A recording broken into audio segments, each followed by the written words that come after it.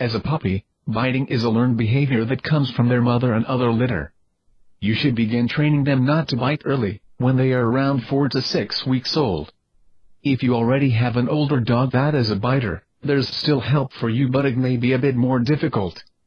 You can grab a free course at the end of this video that will teach you more about not only training your dog not to bite, but also help you with many other common dog obedience issues. For now, here are a couple of things you can begin doing right now to train your dog to stop biting. Number 1. Refrain from aggressive behavior with them that can influence them to continue biting. Secondly, if or when your puppy does bite, you should slowly take your hand away whenever possible, as taking it away too quickly can cause the dog to get more wild and cause even more damage.